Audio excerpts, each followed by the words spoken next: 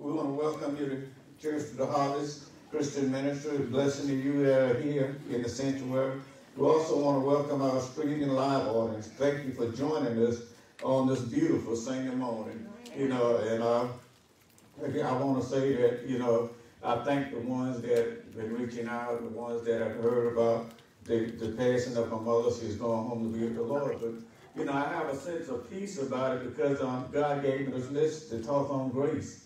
We can't do anything without the grace of God. We got to have that peace of God, that peace that surpasses all understanding. When you have that peace, you're able to move and do what God has commanded you to do. You're able to be free and do the things that God has called us to do. And I'm going to start off in Ephesians 2 and 8. And it talks about, that when you get born again, there ain't no job you want to do. You have to just accept Jesus Christ as your Lord and Savior. Amen. It said, by grace are you saved through faith.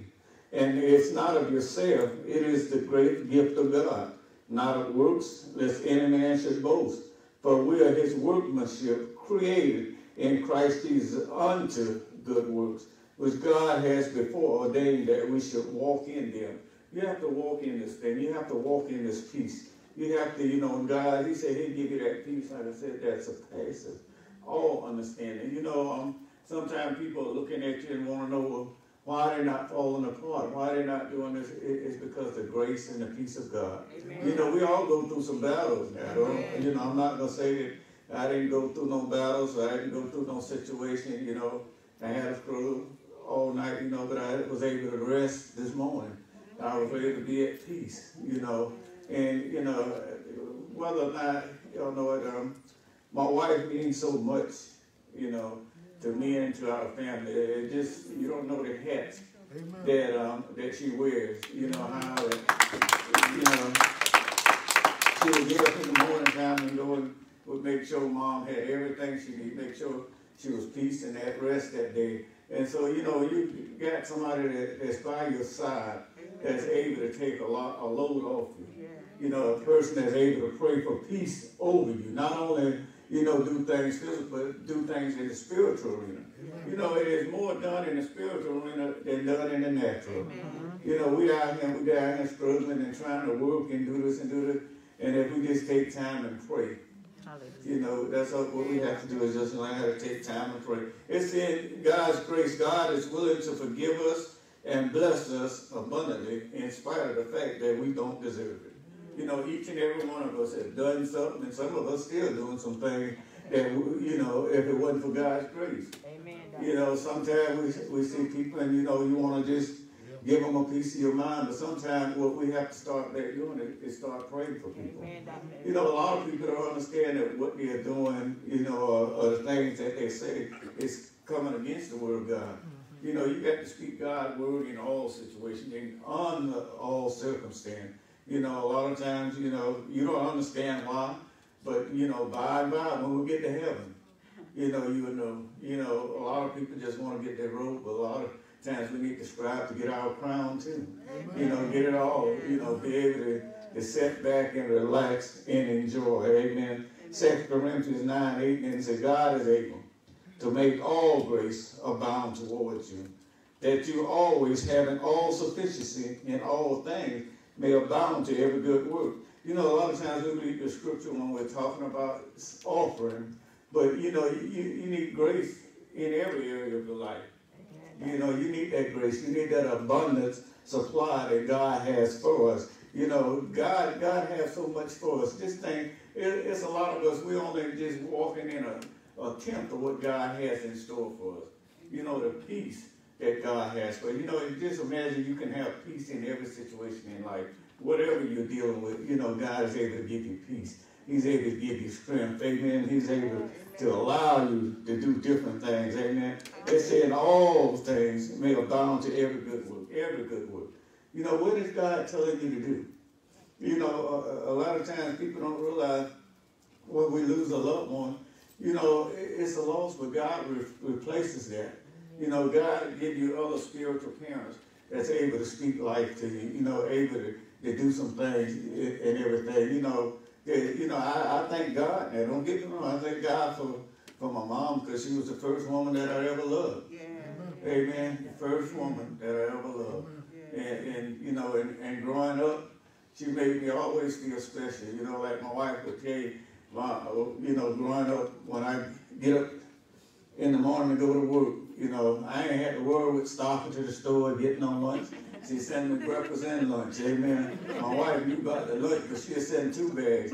Dad have one with the breakfast in it, and then he'd have the other one with the lunch in it. You know, I would have everything. She had it made for the first 10 years. Amen. I mean, had it made. Mom would do everything. She would make sure that her son was going to be able to eat. Amen. It said the word of God is clear that our success in life and health depend on the development of our soul.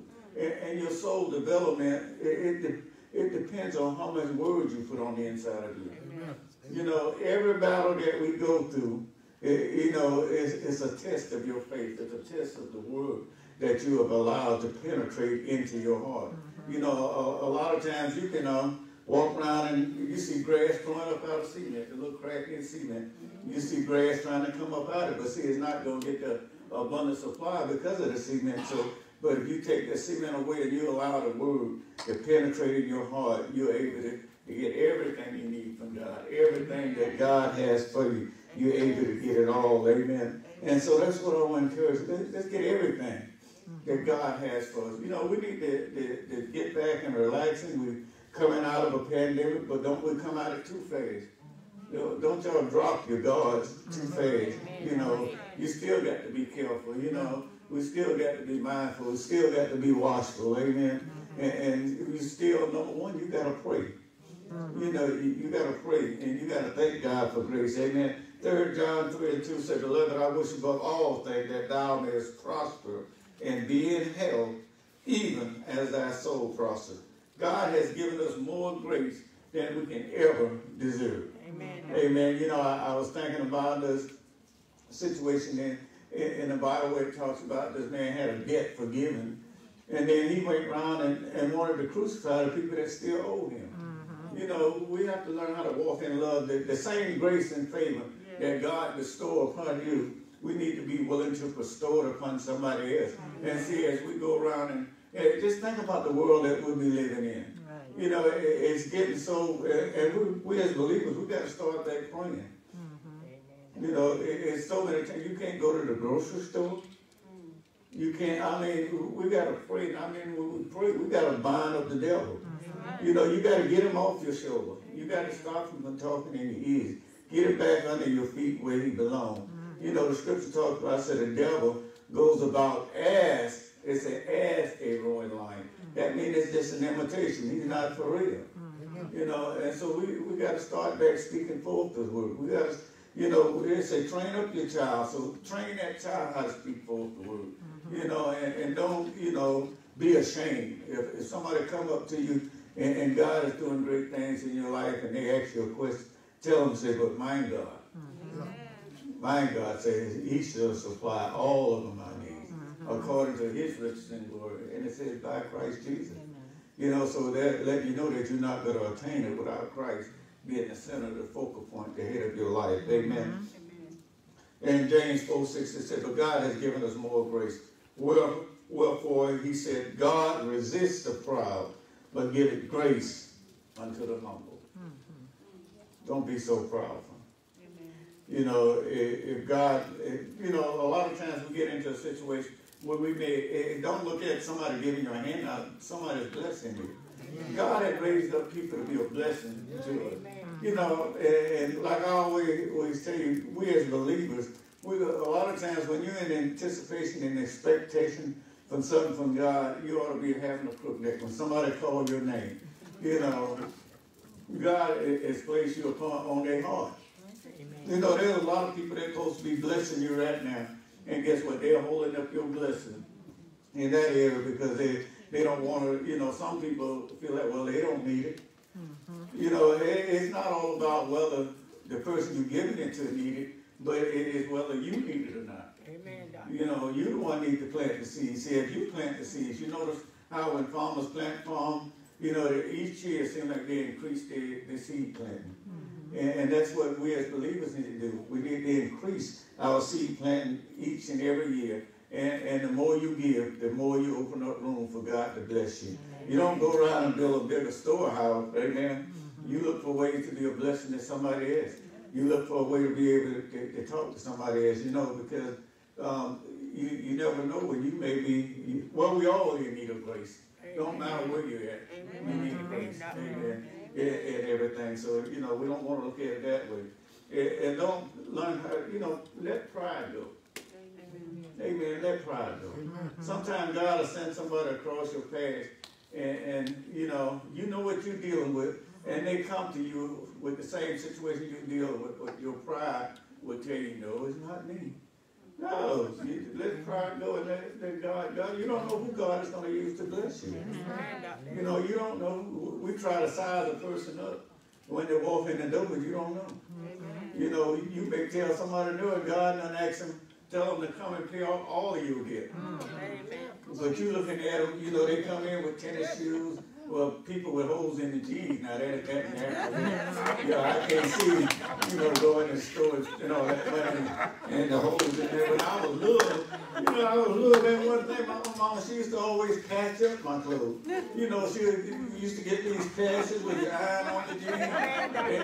And now they go to the store and buy them with holes in them. I don't know, that's something I got to realize. I got to grow to that part. We used to cover up our holes when I was little, but now they go to the store and we get jeans for about $40. They go pay $140 for a pair of holes. So that have to grow, and they have to grow, man.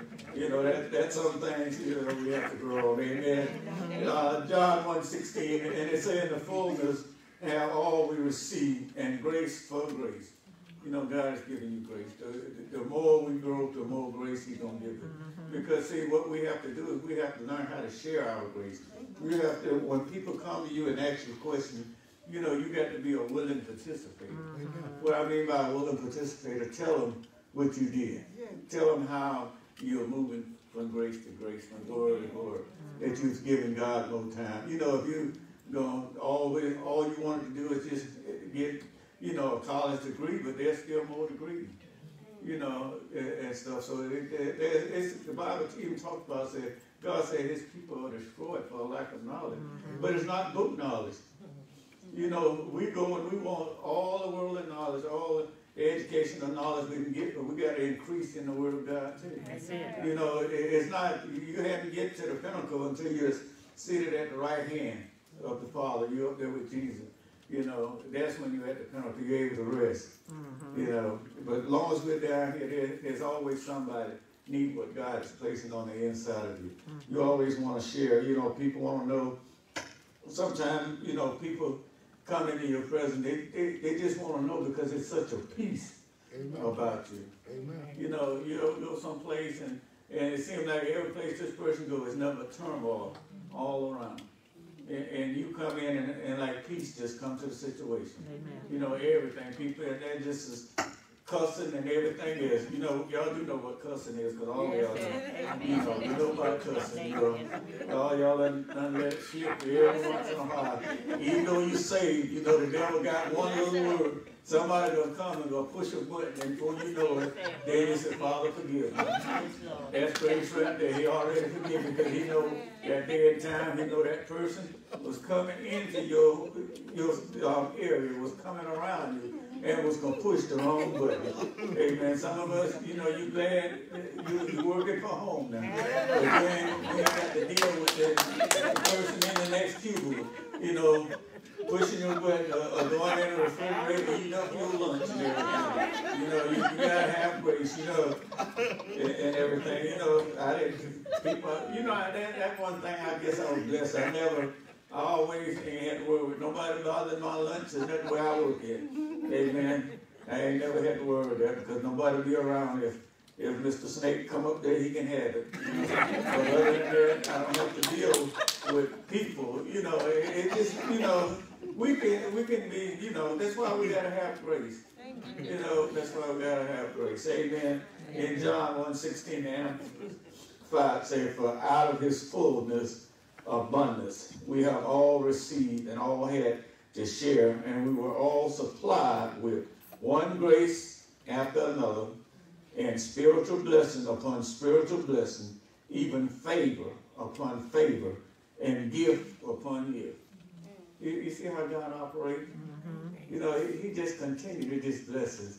And that's how it should be. You know, what it's like a training method, how we are to continue to bless our children, continue to bless our leaders and loved ones. We have to continue to be a blessing one to another.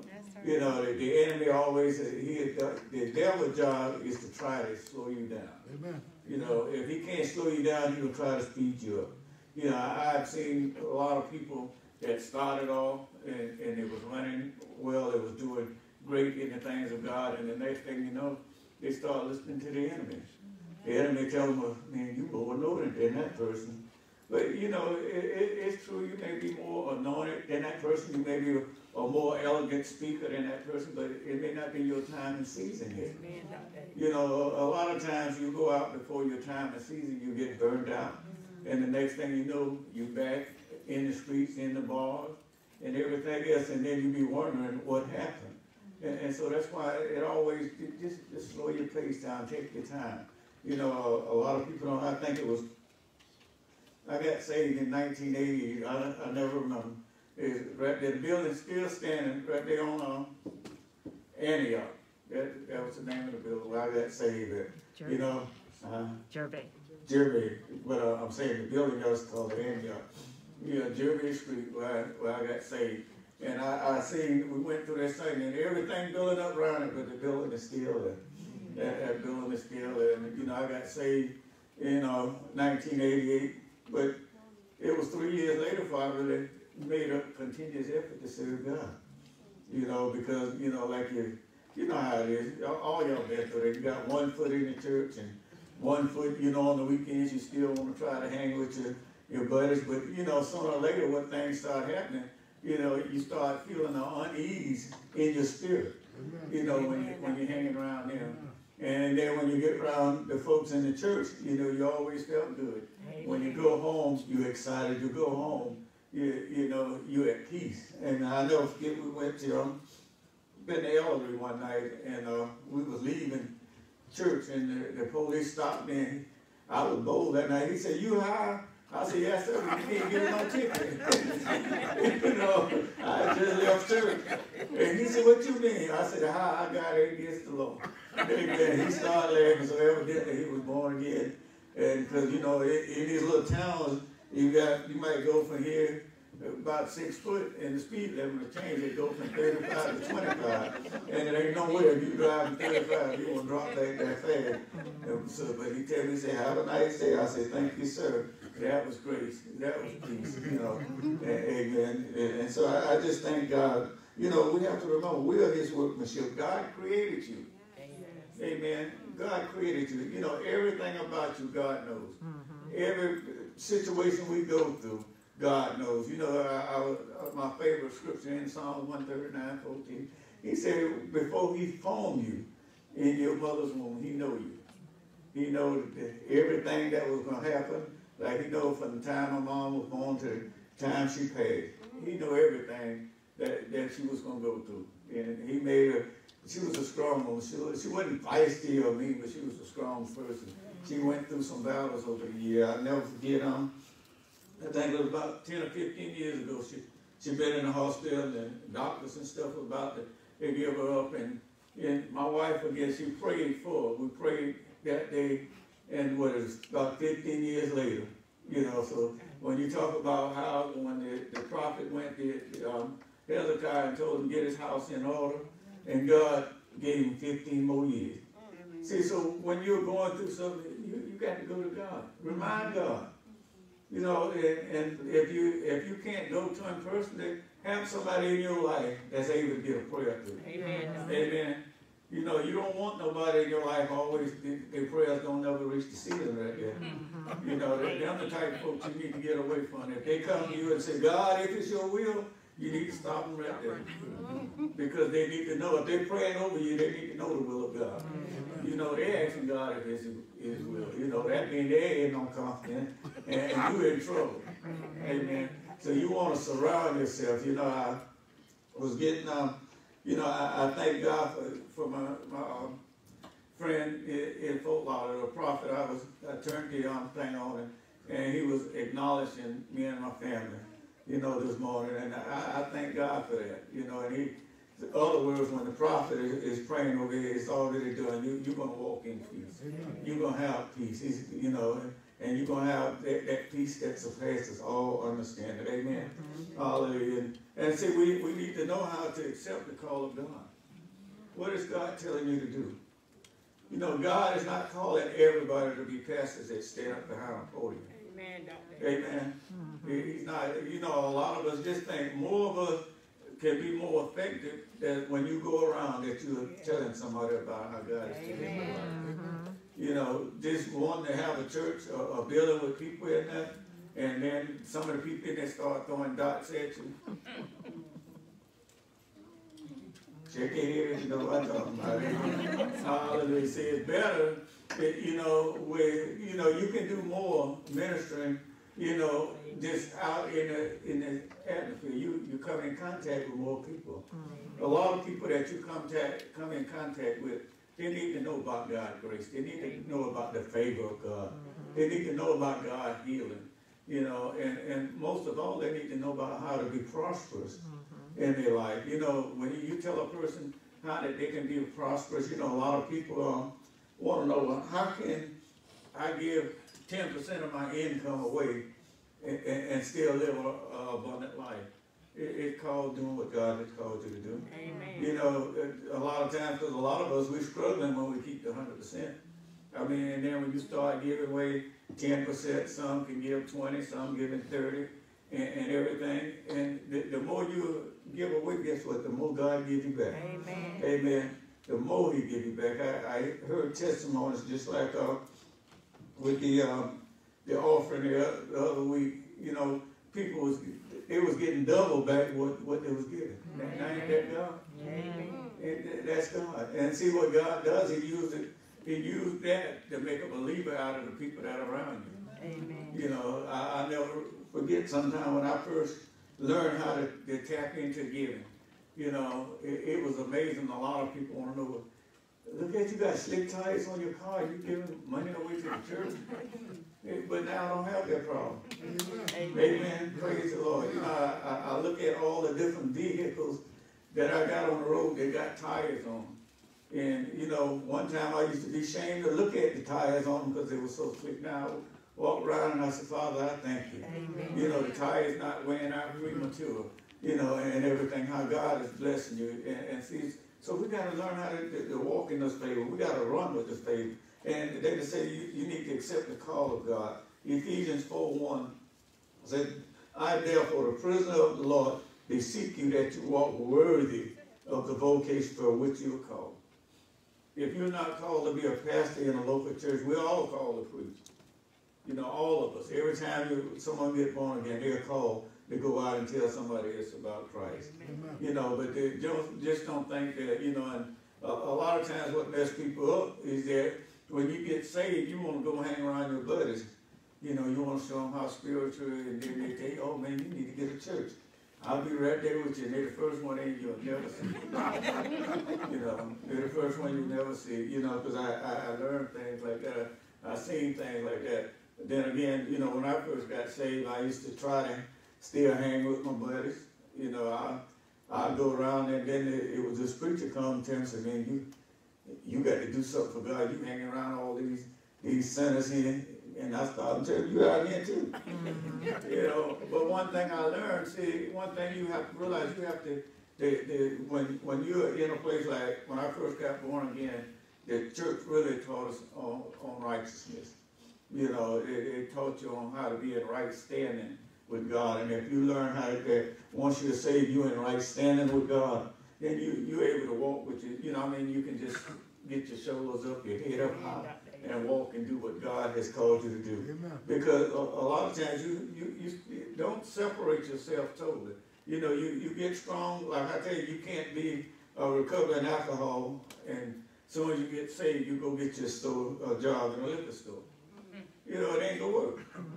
It just ain't gonna work, because see them names up on that shelf where you used to get on Friday afternoon, they gonna start calling you Monday, Tuesday, and Wednesday. You know, they gonna, when you're whispering out the door, when you're walking out the door, you so strong, you done prayed up that morning, you said, God, I ain't gonna listen to Joe being today. And then Crown Royal start calling your name. And see, if Crown Royal don't call your name, and some of the other ones gonna call your name. And if they don't, what it is, Jack Daniels. That used to be my favorite, you know. I don't know how I forget about Jack. But see, all of them calling your name. And here you go, you trying to serve God, and you got all this temptation. It just ain't gonna work. And see, that's how we gotta learn how to walk in wisdom. See, the devil tell you, well, I got you a job. No, God ain't hit you to get that job. You can't handle that. You know, you got a lot of people that been saved for years, ain't touched a drink in 20 and 30 years, and they go back and get a job in that place, and guess what happens? You know, before long, you see them, they'll tell them, oh, he done stressed me out. Somebody come in and got on your last nerve. And so when they get on your last nerve, Jack Daniels said, you might as well, just one little taste, one little sip ain't gonna hurt. And then you get the one, then the next day, they come back again, you get another. Before you know it, you're giving that person a drink. So it just don't work. That's what I'm talking about, walking in wisdom, walking in favor and grace. You know, God has something better for you, amen? God will send somebody there to take care of you.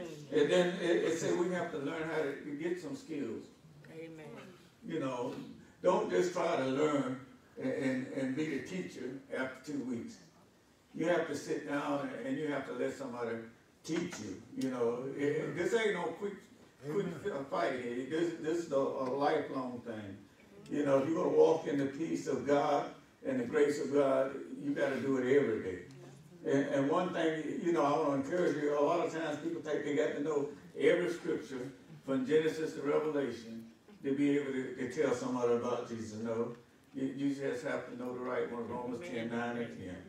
You know those scriptures, and you're able to walk in those things, you're able to walk in the peace of God, then you're able to do what God has called you to do. Don't run around. Get some skills, get some knowledge, and come someplace that they're teaching you how to live by faith. You know, we got to learn how to, this is a faith walk we're in. Yeah, and when we're walking this out by faith, you're able to do something. And we get some skills in Psalm 78, 72. And so he fed them according to the integrity of his heart. That's the key right there. You got to have integrity in your heart. You know, you can't go around, want to see the next man fall because they seem like they're moving further than you and quicker than you. You know, and so that's not how it works. Have some integrity in your heart. And he said, guide them by the skillfulness of his hand. Watch your leader. You know, we have an awesome pastor here. You know, it's her lifestyle. Amen. Amen. You know, I've seen some buttons push on her, and, you know, I really want to knock the person out and she just walk in peace. You know, I'm going to tell you, I ain't always been saved, and I ain't always been a fighter, but, you know, it's just like I ain't going to let nobody say something wrong to her or push her the wrong way. You know, the pastor part and then the wife part, you know, because I think my brother said something to her the other week, and that might not tell him. I say, you got to hold your peace, buddy. I said, you're going down the wrong road here. You don't push that person. I said, don't push. I said, that's my pastor and my wife. I said, so you dealing with a double-edged sword right there. So you better be careful about what you say and how you say it and when you say it. Amen. And then we need to learn how to accomplish some things. A lot of us got stuff on the table right now that we stopped on. You know, we just stopped doing it because we feel like it's too hard or we're not accomplishing it. We ain't getting there yet. You know, some of the things we want to get there quick. Yeah, but sometimes, you know, I learn like I like cornbread, and you can't cook a cornbread in the microwave, I don't think. I mean, I don't know too much about cooking, but I really like cornbread. You know, when the cornbread come up out of that pan and the crust, you know, you can have the center part. You know, if you got that pan with the full corner, you may have one of the corners, and I'm good to go. Yeah, one of the corners, but you get them, you get the center out of the stuff, but that's what I like. That's some of the things I like, you know. And so we have to learn how to do certain things. There's a skill and an art to everything we do. Amen, a skill and an art. You know, if you steal one of them that's burning hot dogs, you know, just keep trying. But it is, I know how to do that. You put a little bit more water in the pot. That's how you quit the burning the hot dog. You just add a little bit more water. And that's simple. And see, then you go from there, then you move over the grits and stuff like that. It's, you know, it's art to it, but you have to accomplish some things. And that's where it go back where the older ladies have to teach the younger ones how to cook certain things. Well, not just the ladies, the men too, because you got some men that know how to cook nowadays. So it's a two-edged story. And, you know, I want to just, you know, just say in Isaiah, if we're going to accomplish a test, it talks about study. You know, that's one thing. You can't get around studying the Word of God.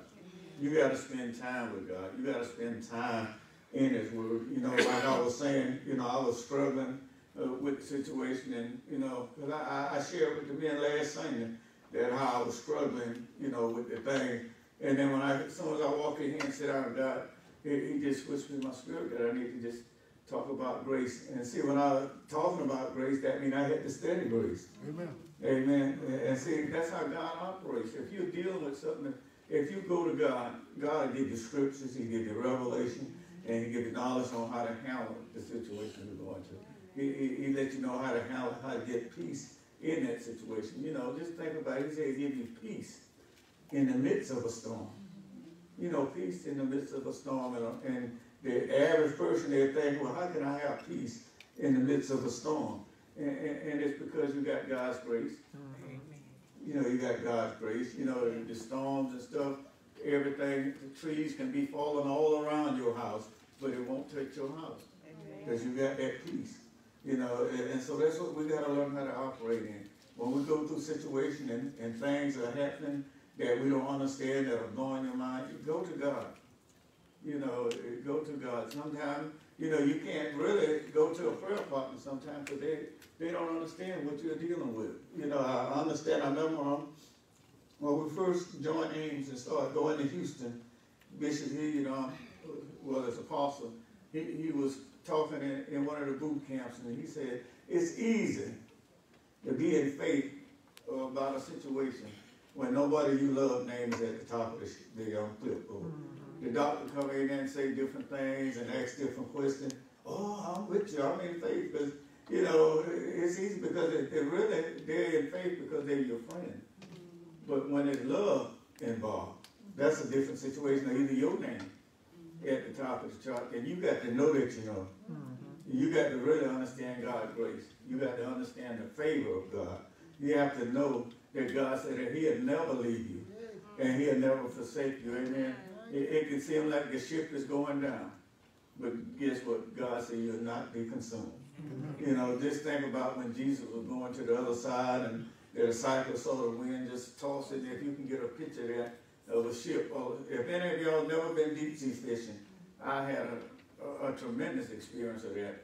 You know, like my wife begged me not to go that morning, but I wanted to go. And, you know, I just thank God that she was still back there praying. Amen. Because when I got out there on that ship, I didn't know nothing about saying on peace, be still, or anything. You know, I ain't want to put nobody in fear, but if you ain't never been deep sea fishing, it's a difference going deep sea fishing from, say, like a place that take a lot of tourists out than one that's supposed to be taking professional fishermen. You know, when I got there and I see these people with these big old coats, I said, hey, I was figuring that the boat wasn't going out. So, you know, we sat down and ate breakfast and everything. The one that was going on the boat, they ain't even eating nothing.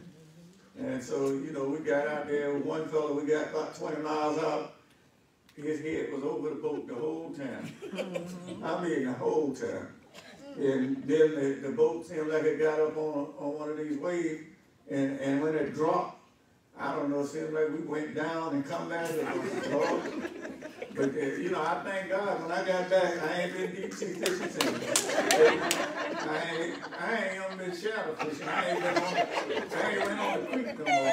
When I get ready to go fishing, I called my wife Friday, and I said, call the fish store. And I knew I was going to get exactly what I want, how I want it. So I ain't going back out there. Not right now. If I go back, we'll go on, you know, like we're doing girls and let it go water where you can see. It's amazing when you get out there and you can't see nothing but water. You know, and then you see when the boat going, you wake up and you see a flying fish. A flying fish. You know, it ain't just on TV. It's actually flying fish in the ocean. And you got eels come up and they're crying like a baby. You think somebody done catch a baby and it's an eel coming up on the ship, you know. So you got to have some peace when you go out and fish like that. You got to know that you know. And see, that's what I thank God for. That's why I'm saying in Joshua, you got to study this word. You know, when you get out there in situations and circumstances, it seems like on the highway, just imagine, I can imagine a lot of us been close in accident, and we call on the name of Jesus, and it just seemed like the vehicle just part from you. It's just how angels move things around for us. And so we have to be careful, and we have to know what we're doing. Okay, I'm gonna close this out. In Isaiah 55:8, God said, for my thoughts are not your thoughts, neither are your ways my ways, saith the Lord. So that means we have to get in the Word of God. We have to study the Word of God. God's thoughts and ways are not those of the natural person, but human mind and heart can be renewed and transformed by seeking Him. Then our thoughts and ways will begin to conform to His. Our greatest desire should be to live in conformity to the likeness of our Lord, that everything we do pleases the God we serve. You see the difference? We want to please God first. See, if you please, it said, even if your ways pleases the Lord, He'll make all your enemies be at peace to you. The people that are talking about you are going to come back and bless you. So let's make sure that we're serving God and doing what God is calling us to do. It said we can always come boldly to God's throne of grace. Always come boldly. Even if you have missed it, you can still go to God's throne of grace. You can go there with your head held high, and God is able to do what He has commanded you to do. Hallelujah. Hebrews 4:14 through 16. Seeing then that we have a great high priest that is passed into the heaven, Jesus, the Son of God, let us hold fast our profession.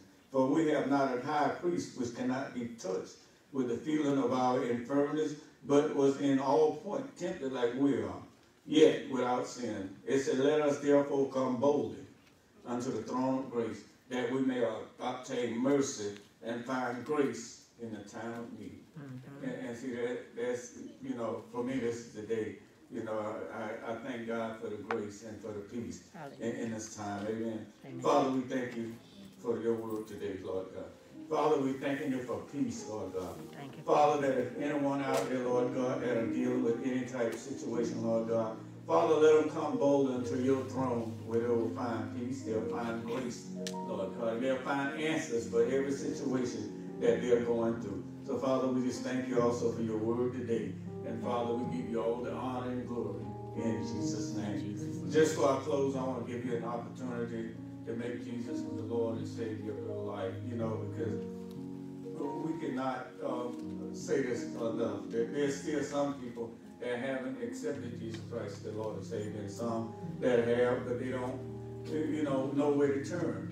And if this is be your first time, we want to encourage you to get in touch with us, and we'll give you some information to help you along the way. If you're in this city, I'll say if you're in a 50-mile radius of this facility, you ought to come out and allow God to change your life. Amen. Amen. And I want you to repeat after me. Amen. Hallelujah. It said, Almighty God, I confess with my mouth the Lord Jesus.